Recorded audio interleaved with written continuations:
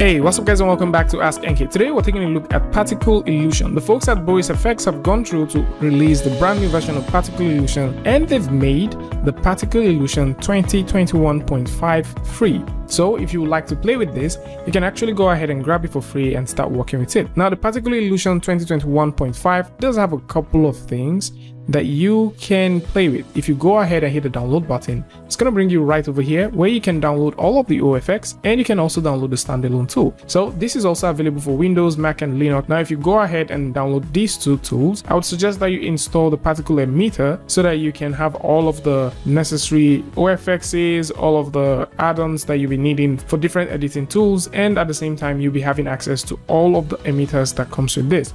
Now once you have that installed, and also you have the particle illusion standalone version installed, what you need to do is pop it open. Now once you open it, you would notice that it looks a little bit, new. It looks a bit defined than what we used to have before. And for those that haven't seen the video where we talked about this before, I would strongly suggest that you check it out, as this is more of an updated video of the previous one. So from here is where you're going to notice all of your emitters. You can actually stack them in different forms. So if you just want to see some abstract emitters, or maybe you want to see some backgrounds, or maybe you're looking for some custom ones, you can actually go ahead and check these ones here. So with that said, if you also go over to the section, you can take a look at these and see them by setting categories or groups. So you can check those ones here, or probably you can go through the thumbnail section and see all of them in their glory. So we can actually increase and reduce this depending on what we like. So with this here, how do you get started with it? So for you to get started with this, you can click right here, and then you can get to preview it. And at the same time, if you proceed to click right here within your viewport, you can get this loaded right within your viewport. And of course you would notice that we have a brand new node section that we can work with.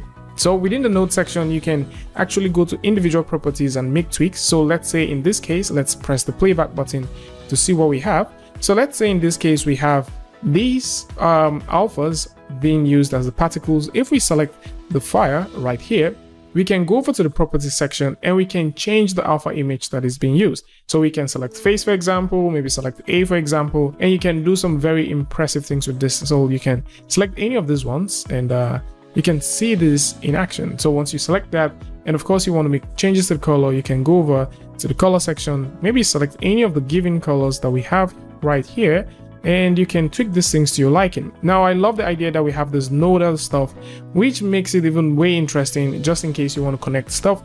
But I think this is still within its early age, because you can't necessarily, plug from one node to another. These things are just right here to eliminate the whole idea of layers. That is one thing I've come to find out. So it just eliminates the ideas of layers, and despite the fact that it has these ironically called layers, these just simply eliminates that.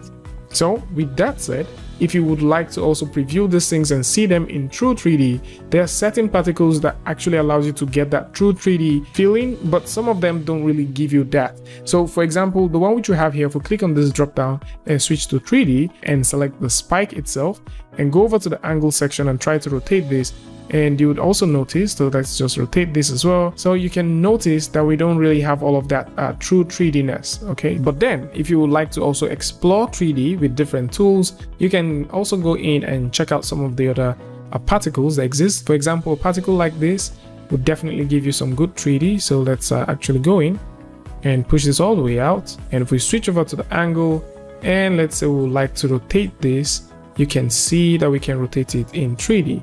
So this looks really, really nice. So then you can go ahead and you can press the playback button, and you can rotate this to fit whatever scene or whatever thing that you're working on. So at any point in time you want to make changes to this, of course you can proceed to make changes, and this doesn't limit you to the original animation set of things that you can do with any of this stuff. So if you select any of them and you like to animate this, you can turn on auto key, so that at any point in time, if we go over to frame 90, we can drag this all the way to this point, and then if we go back, you can see that we have this sort of animation going in. Now at any point in time you want to also make changes, you can obviously just make sure that you have your auto key turned on, and you can make changes from here and proceed to do some even more amazing things. So let's say at frame 45, if we move this all the way to this point, you would notice that we have we have this going like so. And if we like to change this from a linear to a Bezier, we can also change that, and you can control this with the handles and do some more stuff. So we can go back. Let's actually position that keyframe right there. And so we can go back and go forth like this. And you can see that. And because this is in its own, 3D-ness, so we can also rotate this, and we can rotate it by a given angle. And of course, you can play with it, see what you can get out of it, and actually start creating some amazing and lovely stuff. Something else which also makes a lot of sense is if we proceed to make a new project, and let's say for some reason you wouldn't want some things to be in certain places. So for example, let's switch this back to 2D. So for example, if we press the playback button, let's say we won't want our smoke to get to a certain point, we can also use deflectors to actually push that. So at this point, if we add a deflector, let's set this all the way to the back, bounce this backwards, throw in a deflector. So at this point, if we throw in a deflector, we can deflect the smoke to a given point or to a particular point in space. So if we press the playback button, you'd notice that we're deflecting that smoke. So if we move the deflector to a given point like so, or maybe we'll position this to a point like this, you would also notice that we can deflect it however we want. You can play with the angle of your deflector, you can play with the angle of your smoke, depending on what view you're looking at these things. And this can come in very, very handy, especially for those who might want to use the deflector to actually move particles from one position to another. Something else which is also very nice, despite the fact that you have those deflectors, are the forces. Let's bring in that force right here. Make sure that we have the deflector. Let's delete that. And then once you press the playback, you would notice that the force actually starts pushing these particles to a given point. So at any point in time we have a hold of the force, we can, move it around, and we can use this to do some very, very nice stuff. So depending on what you want to do, the particle emitter is right here, and you have a long list of particles that you can pick from and start creating some amazing and impressive things. Now, before we go, let's talk about some very important things. So right here, we have a simple trail, and I'm just going to go ahead and click on that, press the playback button, and of course you can see this. And if we want to animate it just like we talked about earlier, we can select this, go over to a particular frame, let's say frame 60, drag this over down there, and then once we go back and forth, you can see this in action. And so we made mention that you can switch this from 2D to 3D, and we also talked about deflectors and all that stuff. But then there is a camera model that you can work with. So if you actually deselect everything and you go over here and you click on the drop down, you can switch from position to orbit or pan. So we already talked about the idea that if you select the trail itself and you click on this drop down, you can make changes. So let's say what the changes we would like to make is, once this is going from here over to this final destination, we would like to have the rotation on the y-axis, so we can rotate this on the y-axis, and of course you can see that happening. So if we press the playback button, you would probably not notice, or you might notice, but this actually starts spinning. Lovely stuff. But then if you like to rotate the entire thing, if you have everything deselected and you go over to your camera model, you can click on the drop down and select orbit. Now once you select the orbit, you can choose to play with the zoom or the distance, or you can select rotation. And this is quite interesting. If you select the rotation, you can do the tumble. So this tumble will tumble everything in 3D. Very, very lovely. If you like to spin stuff, you can now spin things in 3D, which is very, very impressive. So this is by far one of the coolest things I've come to notice. And it's very, very nice to see. So you can tumble an entire particle system depending on what you want to do, and you can also rotate this. So this gives you more of the true 3D-ness of the model, or of the particle that you're working with, rather than just dealing with the 2D stuff. Now with that said, if you bounce this all the way back and press the playback button, of course, because we have our keyframe turned on, you get to notice that that also animates the camera. So this is also something that you need to keep in mind, and it can come in very, very handy for lots of you guys. Now, the next thing which we would like to talk about is by simply using the same smoke that we looked at earlier. So if we press the playback button and you notice that we have the smoke going, what we would like to do, let's actually turn this off and send this all the way back and increase the size and press the playback one more time. So what we'd like to look at is there's a tiny button here. Actually, it's a bar, so you can drag this bar all the way out, and it's responsible for the start and the stop of your animation. So your animation timeline actually kicks in, and this bad boy here is responsible for that.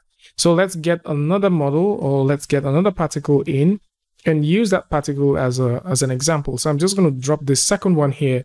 And if, for example, I would like this to start first, and then I would like the second one to start, let's say, after the first 100 frame, we can position this. So you can kick things, and you can set certain actions in motion depending on what you want. So with that there, if we press the playback button, we can have that, and once it gets to 100, the other one kicks in. And this works for both the particle themselves, deflectors, and also forces. And once you're done with your amazing piece, you can click on File and go to the render project and actually specify all the things that you want.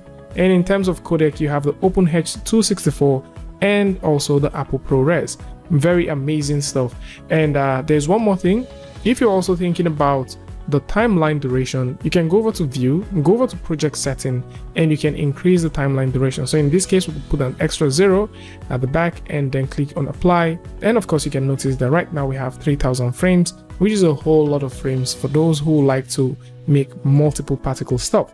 And it's also worth mentioning that the particles you have is a lot. So you have a lot of particles. So if you're looking for tunnel particles, maybe these are the kind of things that you want. Maybe your project needs something like this. You can get that. If you're looking for water particles, maybe your project needs something like this. There's actually one that makes a lot of sense, which I think a lot of sci-fi guys will want. And it's actually not the sci-fi thing, but it is a heads-up display. So if you're looking for heads-up display stuff, you're definitely going to find particles that deals with that, and you can just simply plug this into your project and start creating some amazing and lovely piece with it. So this is more like it. For those who would like to take a look at this, there's going to be a link in the description that'll bring you right over to the Boris Fx website, where you can check out this and you can download and see some amazing things that you can start doing with the particle illusion. Tell me what you guys think about this one in the comment section. And of course, if you like this video or you learned something from this, you can go ahead and give a like, and don't forget to share with a friend. And if you're new here, it's going to be amazing for you to hit the subscribe button and also turn on notifications so that you don't miss next video or the next update. And I'll see you guys again with a tutorial update, Free Friday, Tutorial Tuesday, tips and tricks, things like this. Peace.